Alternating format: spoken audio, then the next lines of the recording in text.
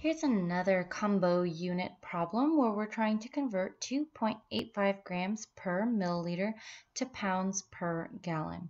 So remember with our combo unit conversions, we are really focusing in on making sure we can convert our numerator unit to a new numerator unit. So really we're trying to change grams to pounds, and we're trying to change our denominator to denominator, milliliters to gallons.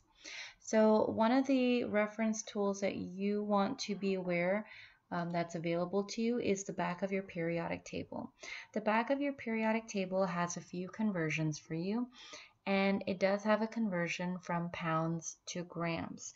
Now keep in mind, we know that grams is a weight, grams is a force, so this is a conversion that is applicable here on Earth, okay? So we know that 1 pound is equivalent to 454 grams. All right, so here's our given, here's what we want. This whole thing's the given, by the way, not just the unit. And I've just mentioned that the first ratio we are interested in is the conversion between grams and pounds. Now we want to think about all the conversions that will help us change from milliliters to gallons. One thing that kind of sticks out to me is that milliliters and gallons are a conversion from metric to USCS.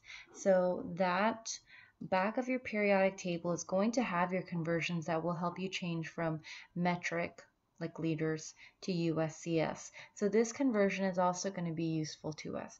But not only are we going to need this conversion from liters to quarts, we also need to dig deep in our brains to figure out how liters is related to milliliters, our metric to metric, and how our quarts are related to gallons, our USCS to USCS. If you want to hit pause and try to come up with those ratios on your own first, that's always a good idea. But if you need a little bit of guidance, keep watching, or you can refer to the conversion paper that you received in this class. Now, this conversion paper will not be available for you to view during a test or quiz, but I think it's okay for us to look at it just as we're trying to figure out our conversions for our study packet and note packets. So I already showed you a conversion from liters to quarts. This is your conversion, which you should know this off the top of your head, from milliliters to liters. So we know milliliters to liters, liters to quarts. Here's your conversion from quarts to gallons. All right, milliliters to liters, liters to quarts, quarts to gallons. All right, now that we have all of our ratios, let's go ahead and start the problem. We start with the given, in this case not given over 1, since we have a combo unit that we're starting with, 2.85 grams per milliliter. I went ahead and have the 1 milliliter there. You don't need the 1. It's just a spot filler. Some people, when they don't see numbers, they have the tendency to put a number there, and I don't want you to accidentally do that, so that's why I just put 1 as a spot filler. Let's go ahead and convert our numerator now, grams to pounds. We'll use this ratio, grams in the denominator, to make sure our units cancel diagonally, pounds in the numerator. Now I need to convert my milliliters. My milliliters is in the denominator, and I need milliliters in the numerator.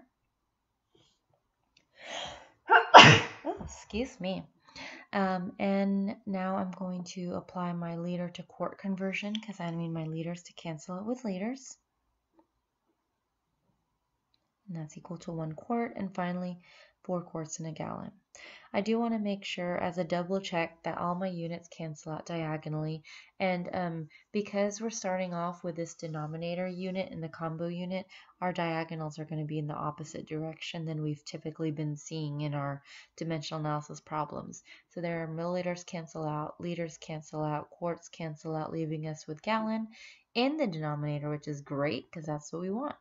So pounds over gallon, let's proceed with the numerical calculation.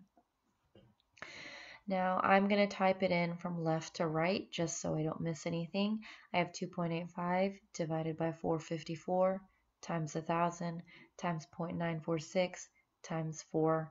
I skipped all the ones because numerically, mathematically, anything multiplied and divided by 1 is itself. So save yourself the time. Calculator spits out this answer.